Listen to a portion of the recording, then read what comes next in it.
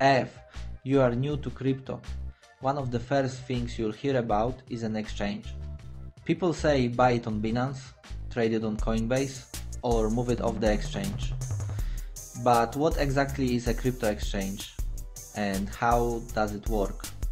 In this video I'll explain it simply so you'll understand the basics. A crypto exchange is like a marketplace where people buy, sell and trade cryptocurrencies. Just like you'd go to a stock exchange to trade shares, you go to a crypto exchange to trade digital assets like Bitcoin, Ethereum or thousands of other coins and tokens. It's the main entry point into the crypto world because most people first buy their coins on an exchange. There are two main types of exchanges, centralized and decentralized. Centralized exchanges, often called CEXs, are run by companies. Examples include Binance, Coinbase, Kraken and KuCoin. When you use a centralized exchange, you create an account, deposit money, usually fiat like dollars or euros, or deposit crypto, and then you can trade. The exchange handles everything for you. They match buyers with sellers, keep track of balances, and usually make the process very beginner friendly. The advantage of centralized exchanges is convenience. They often allow you to buy crypto with a credit card or bank transfer. They offer charts, trading tools and customer support. But there's a big catch. When your coins are on a centralized exchange, the exchange actually holds your private keys. In other words, you don't fully control your crypto. If the exchange gets hacked, freezes withdrawals, or goes bankrupt, you could lose access.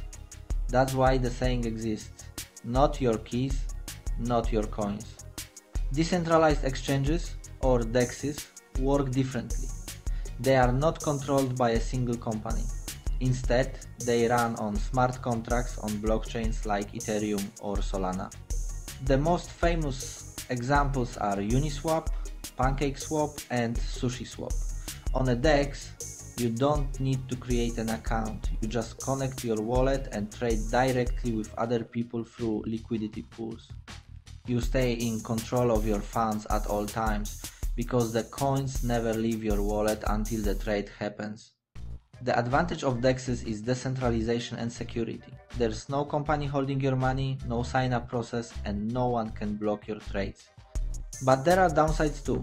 DEXs can be more complex for beginners, transactions can fail if the fees aren't set correctly, and there's always the risk of interacting with fake tokens or scam contracts. So how do exchanges actually work behind the scenes? In centralized exchanges, they use something called an order book, where buy and sell orders are matched. On decentralized exchanges, trades happen through automated market makers, which use pools of liquidity provided by other users. Both systems aim to connect buyers and sellers, just in different ways. Exchanges are also where you'll see terms like market orders and limit orders. A market order buys or sells instantly at the best available price, while a limit order lets you set your own price and wait until someone matches it. These tools help you trade more effectively once you get the basics down. It's important to remember that exchanges are just gateways. They are great for buying and selling, but they are not the safest place to keep your crypto long term. Once you buy coins, the best practice is to move them to your own wallet, especially if you're holding for months or years. So to put it simply, a crypto exchange is where you go to buy and trade cryptocurrencies.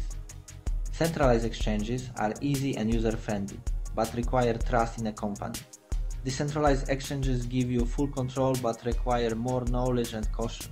Both play a key role in the crypto ecosystem, and knowing the difference helps you stay safe and confident. And that's how crypto exchanges work.